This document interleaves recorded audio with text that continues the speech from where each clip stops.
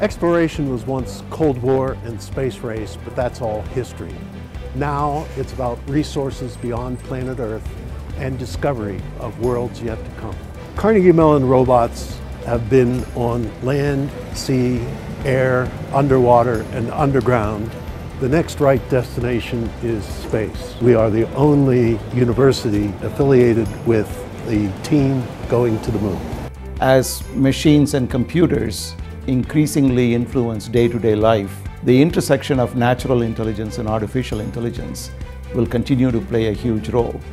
So we framed this conversation in Davos in several sessions by talking about how to bring the two together. One of the things that's most exciting about being here in Davos is the welcome that we've received for the message of integration between people and technology and how essential that integration is to a healthy future for all of us. In one of the CMU sessions, an iPad mini was to use to control the rover in real time.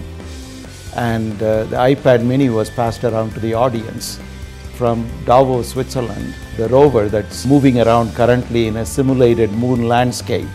Moving forward from Davos, we look forward to further shaping the entire field of robotics and its impact on all the global citizens, and many, many scientific discoveries that are yet to come.